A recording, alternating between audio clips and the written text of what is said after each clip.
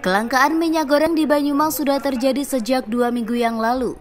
Untuk itu, Bupati Banyumas Achmad Husein didampingi Kapolresta Banyumas Kombes Suranta Sitepu melakukan sidak stok minyak di supermarket Purwokerto pada Sabtu 19 Februari 2022.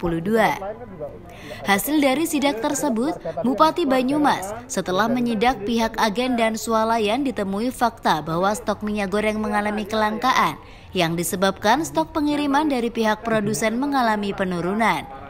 Menanggapi keadaan tersebut, dirinya akan memanggil sejumlah distributor di Banyumas untuk membahas solusi kelangkaan minyak di Banyumas. Sementara itu, Kapolresta Banyumas Kombes Suranta Sitepu saat dikonfirmasi mengenai adanya penimbunan minyak goreng oleh oknum, dirinya mengaku belum menemui adanya dugaan penimbunan. Sidak yang dilakukan oleh Bupati Banyumas diharapkan mampu mengatasi kelangkaan minyak goreng yang ada di Banyumas. Dari Banyumas, Jawa Tengah, Tim Liputan Madu TV mewartakan.